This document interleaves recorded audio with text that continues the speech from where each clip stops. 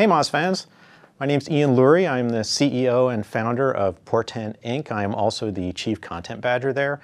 I'm here today to talk to you about Markdown and how you can use Markdown to avoid all sorts of content and HTML tragedies.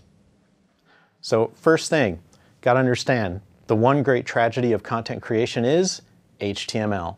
If you're a writer, a producer, someone like that, and you're creating content, you always run into the problem of trying to get that blog post live or trying to get that page live or whatever else. And you end up with one of four possibilities. You get really bad HTML because you're trying to write it yourself and you don't know how. I'm one of those people, at least I was until recently. You have no HTML at all because you can't do it and there's no one else to do it. So you end up pasting plain text directly into your word processor.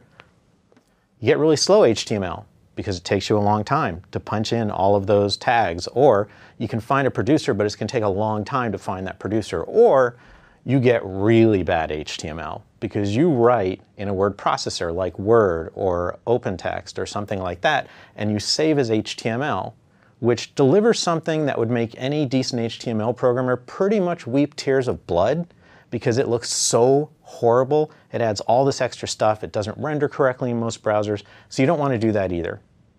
So the problem is, how do you create HTML as a writer without having it interfere with your writing process, right? You don't want to be typing stuff in and all of a sudden you have to stop to write in tags without slowing things down because you don't have to go back and add all the HTML either. How do you do that? Well, yay for us, there's this thing called Markdown. And Markdown was created by a developer who runs a blog called Daring Fireball, and I will link to the Markdown syntax guide on that site so you can very easily look at it and see it. It is designed to be a really simple way to write in plain text, and with a few simple characters, tag it so that it will turn into really clean, really good HTML. The great thing is about Markdown, first of all, you do write in plain text. So any text editor, you can use one on your phone, you can use one on your laptop, it can be TextEdit, Notepad, anything. I'm going to name a specific text editor in a minute that I think is the best one for you to use, but it could be anything. And you can edit it in anything. It's fully portable.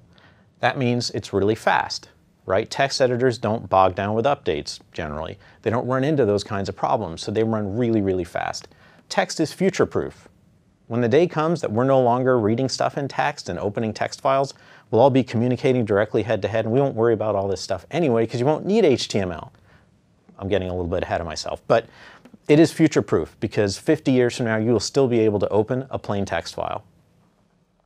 It's relatively crash-free. I've always said I've never had a text editor crash. It's true, I've never had one, but as soon as I say that, everybody starts raising their hands and said, I had my text editor crash. Maybe it's because you're on Windows. I don't know. I shouldn't say that, but it's relatively crash-free. All right, so it's much more stable than using a word processor. So you've got all these big advantages. You still got the problem of how are you going to turn it into what you want it to be? Well, Markdown converts to just about anything. If you're willing to go out and study the tools and learn more advanced things like Pandoc, which I'm not going to really talk about today, you can convert Markdown into Word documents, you can convert them into HTML, you can convert them into slides. I've turned them directly into PDFs. You can even do this really fancy typesetting with a piece of software called LaTeX. So there is nothing you can't do with Markdown. How do you do it? Well, the first thing is you need certain tools to fit a process. Like almost any writing process, you write, you preview, and then you convert. If you do that in Microsoft Word, use Microsoft Word to do your writing, you use Word to do your preview, and then you convert by either saving the file and giving it to someone else, or converting it to PDF, or, and please don't do this, converting it to HTML. If you're doing Markdown, you do your writing in any text editor. I will strongly recommend Atom.io, and you'll see why in a minute, and I'll include a link in the text. But just understand, Atom.io has many, many advantages. It's really lightweight, it's fast. It's built to handle Markdown, so everything you need is built into it. There's tons of advantages. Then you preview it. Well, you can use a website called Dillinger.io. You can use a piece of software on the Mac called Marked2. But the best way is to just use Atom.io because it has preview built into it.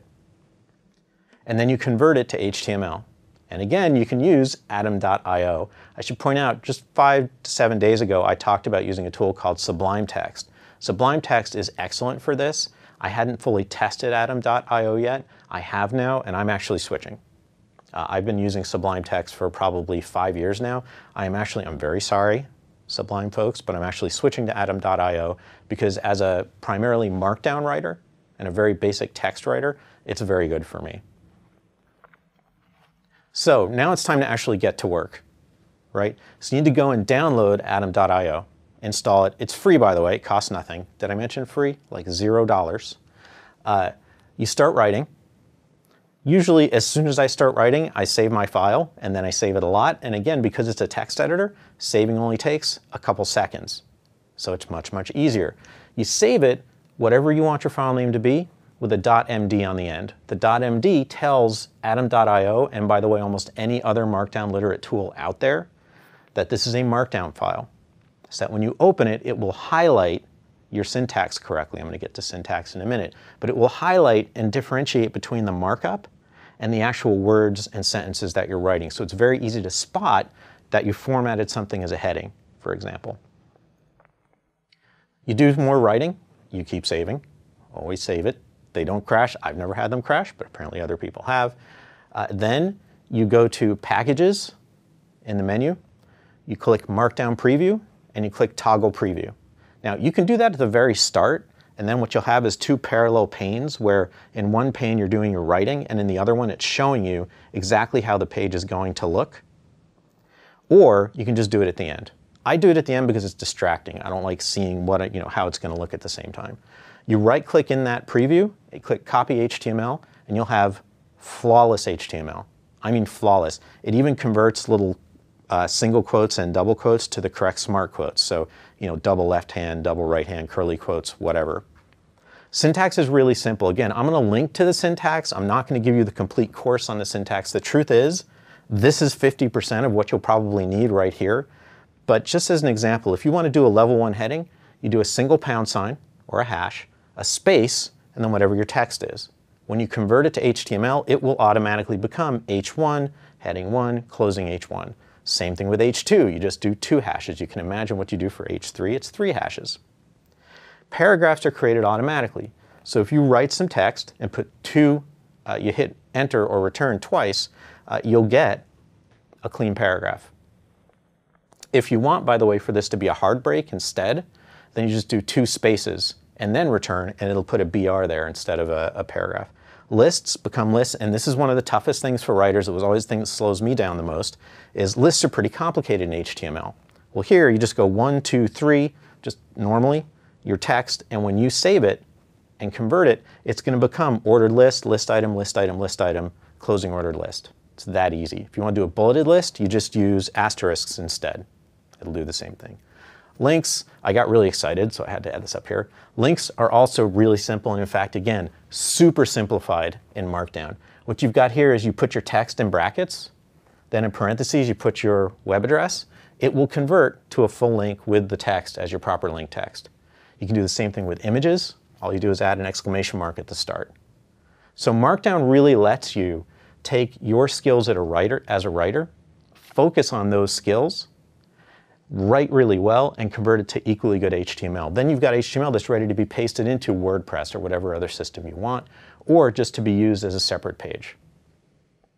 That's it. I hope you have fun working with Markdown, and please leave any questions you have in the comments, and I'll get to them and answer them as quickly as I can. Thanks.